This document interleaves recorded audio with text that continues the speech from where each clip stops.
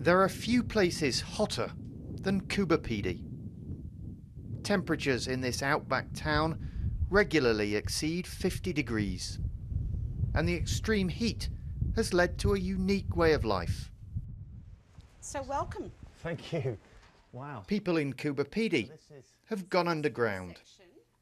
Bernadette Roberts, like half the town's population, lives in a dugout below the surface.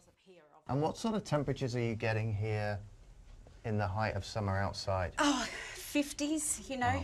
You hear the southern states and the eastern states whinge about the 40s, and yeah, we get the 50s, so, you know, that's a nice day. Yeah. But then once again, we've got our dugouts that we retreat into.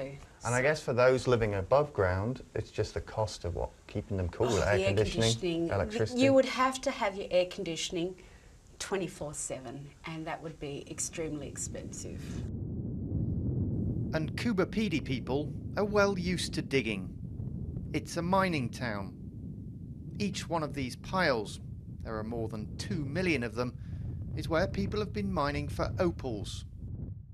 All underneath Coober Pedy, there is this incredible network of tunnels left by more than a century of opal mining. This town was built by miners, but what's unique here is that people chose not only to work underground, but to live here too, to escape the blistering heat of the outback. And it's really noticeable. It's a good 10 to 15 degrees cooler down here than it is up above ground level.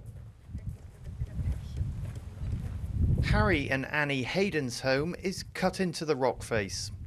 Harry, a miner himself, says underground living was a natural way to go.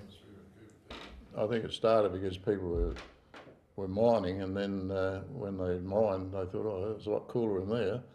Can we live in there? And a lot of them just lived in the mines that the shafts that they'd dug in the side of a hill. And for Annie, there was no question of living above ground. Because you're living in a dugout, that it's nice and cool and everything. And if you don't want to go outside, you don't. You hibernate. Coober Pedians will emerge in a few months' time. Australia has just experienced its hottest year on record. Global warming could see temperatures rise still further, meaning dugout digs could be an idea that catches on. Jon Donnison, BBC News, in Coober Pedy, in the Australian outback.